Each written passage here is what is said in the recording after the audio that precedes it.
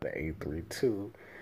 Y'all already know how I do. Now, quick video on Tyson Fury making comments about how he masturbates 7 times a day to keep his testosterone flowing for the Deontay Wilder rematch. How is he going to explain that, in the words of Coach Sheldon Harrison? I mean, really, how the fuck Tyson Fury is going to explain this? And all you got to do is just do a simple Google search.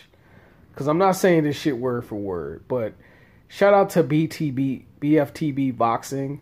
He the one that brought this up. And I literally, because I was listening to this to BFTB at work, and I'm like, this nigga bullshit.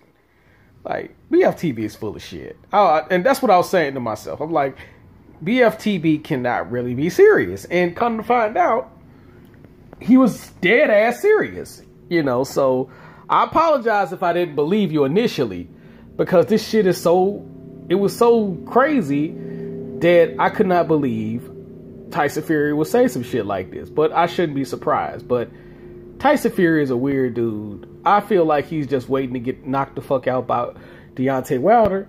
And when he gets knocked out, he's not only going to get knocked out, but he's going to do a cartwheel as he get knocked out. Like I said, a year and 2 months ago.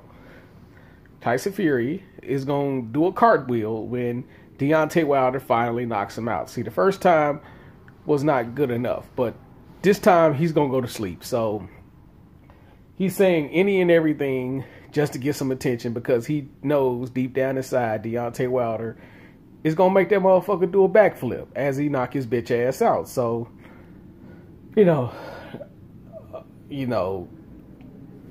since Tyson Fury want to masturbate to Deontay Wilder, make sure you don't shake his hand, and make sure you have plenty of sanitizing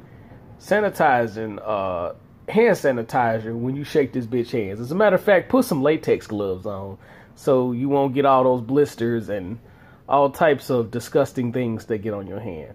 So once again, this your boy live and direct in full effect out the 832. Y'all already know how Jimmy J Smooth do.